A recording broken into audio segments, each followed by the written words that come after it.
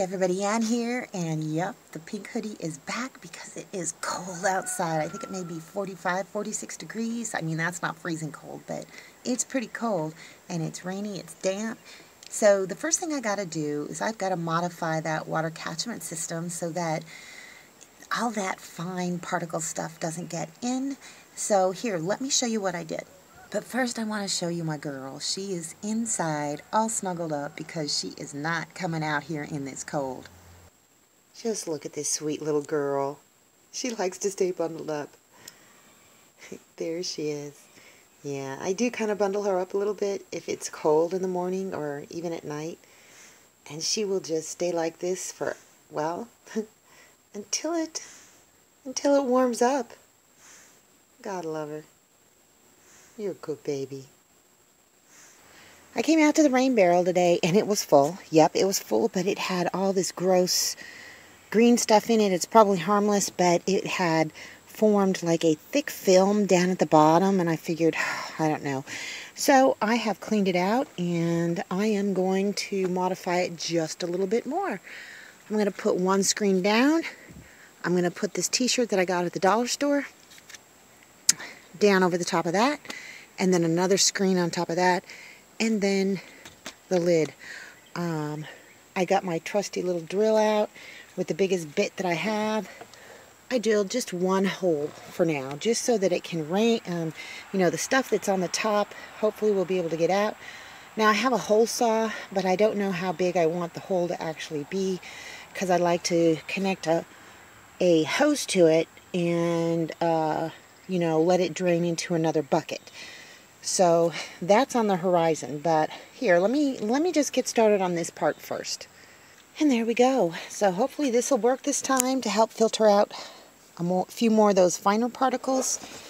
And I'm just going to shove it up underneath of here like it was before. I don't have cinder blocks by it, but I don't know if this is going to blow down. It didn't blow down in the storm the other night, so let's see here. I also wanted to position it so the little hole, where's my little hole? I need to have the hole going out this way. Alright, where is that hole? Where is it? It's got to be around here somewhere. There it is. Right there. And it is facing kind of like the downward slope. So, I think this is all positioned pretty well. And it's going to rain here in a little bit, so hopefully I'll get a little bit more water, and hopefully it'll be nice, clean water. I know it's going to be a little bit more work having to take this off and then the t-shirt and, you know, rinse the t-shirt out if it's got any of that greenish, yellowish, powdery stuff on it. But it'll be worth it, so I'm really hoping it works, because that water that was down in there, you know, I wouldn't use it for washing.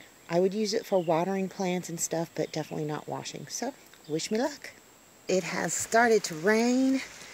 I'm going to go check and see if it's working. I know it's going to work, but I just want to make sure I got the bucket set up right. It is working, but you know what? I'm going to pull this a little bit further this way, just to make sure.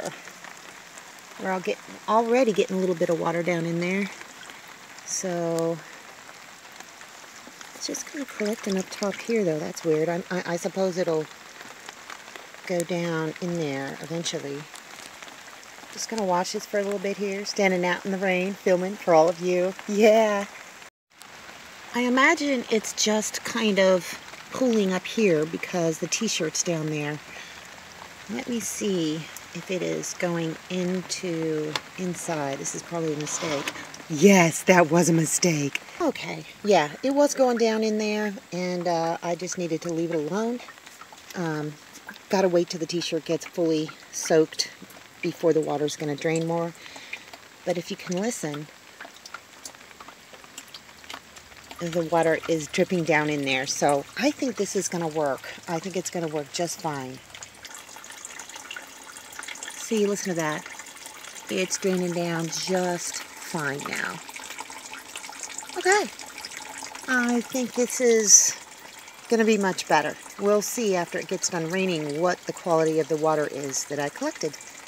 While I'm waiting for my rain barrel to fill up, there's something else on my mind. The temperatures are going to drop tonight between 38, 39 degrees, and I was really worried that that would kill them.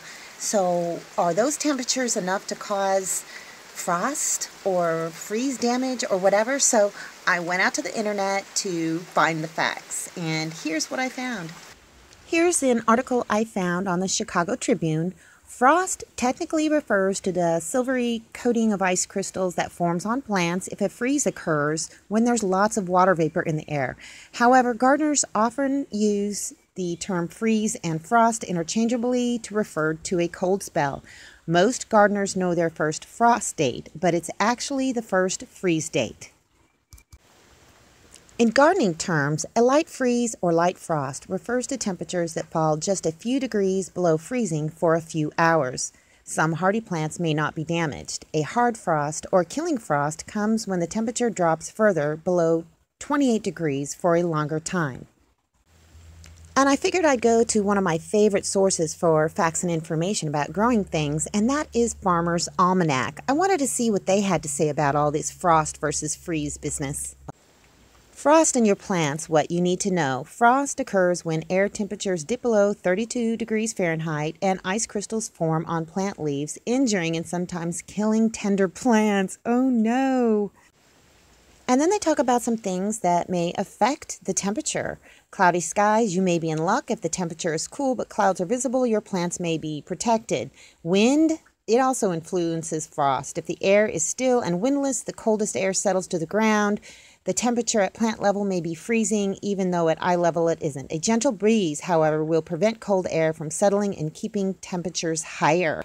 Next, they talk about moisture. Humidity and moisture are good things when talking frost. When moisture condenses out of humid air, it releases enough heat to sometimes save your plants. When the air is dry, the moisture in the soil will evaporate. Evaporation requires heat, which removes warmth that could save your vegetables. So I think I'm going to be good on that count. Very humid here. If a frost is predicted, cover your plants both to retain as much soil, heat, and moisture as possible and to protect them against strong winds, which can hasten drying and cooling. You can use newspapers, baskets, tarps, straw, and other materials to cover your plants. Cover the whole plant before sunset to trap any remaining heat. And keep the soil moist by watering your plants the day a frost is predicted. So that's good for me because it is raining right now as we speak. Here are the facts that I was most interested in. Light freeze is 29 degrees to 32 degrees Fahrenheit. Moderate freeze is 25 degrees to 28 degrees Fahrenheit. And a severe freeze is 24 degrees Fahrenheit and below that. So I think I'm going to be golden because it's only going to get down to about 38, 39 degrees, and it's only going to stay that cold for maybe an hour, two at most. Phew, well, I am relieved. I went to the experts, got the facts, and it appears as though my plants are going to be just fine and that this 38 or 39 degree weather is not going to be considered a frost or a freeze by any stretch of the imagination. So I think it's going to be just fine. I was a little worried, quite frankly, that I had started planting too early and this one last day of this drop in temperature was going to just kill everything off, but it's not. So it's good to know your facts. It's good to know, when to plant, when not to plant, and what to do if the temperatures do drop. So now I know. It's been raining for a couple of hours. It's now just stopped. And that is how much I've got. I would say I've got about 1/3 of this 32-gallon barrel, trash can, whatever, filled up. So that is great. That is really, really great. And if you see, there is basically just a couple different things of sediment in there. Otherwise, it looks really, really good. It looks nice and clear. So I think that this little update that I've got, this little modification, really, really worked. So, yep, happy. Now to close out this video, I figured I'd show you some of the glorious things I found around my property after the rain. It's just a wonderland out here.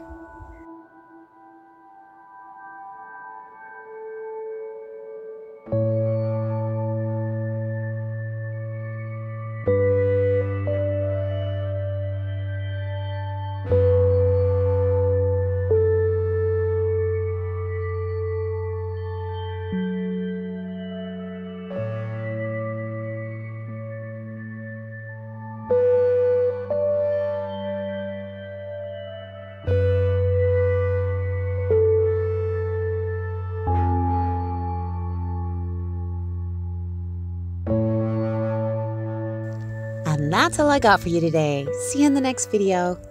Thanks for watching, everybody. I hope you enjoyed the video. Make sure you like, subscribe, hit the bell, and y'all have a good one.